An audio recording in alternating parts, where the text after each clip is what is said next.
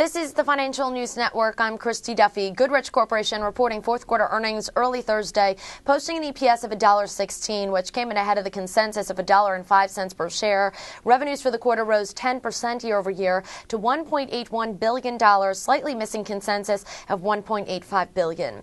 The company sees 2011 EPS range of $5.30 to $5.45. The analyst consensus estimate stands below that range at $5.28 per share. The company provided the following statement, quote, "We believe these strong growth trends will continue in 2011, and we expect significant sales growth for each of our major market channels. Based on the recent improvements in airline capacity trends, improving airline profitability, and increasing demand trends for our commercial aftermarket products late in the fourth quarter, we are raising our sales growth expectations for commercial aftermarket sales to a range of 7 to 9% for 2011 compared to 2010.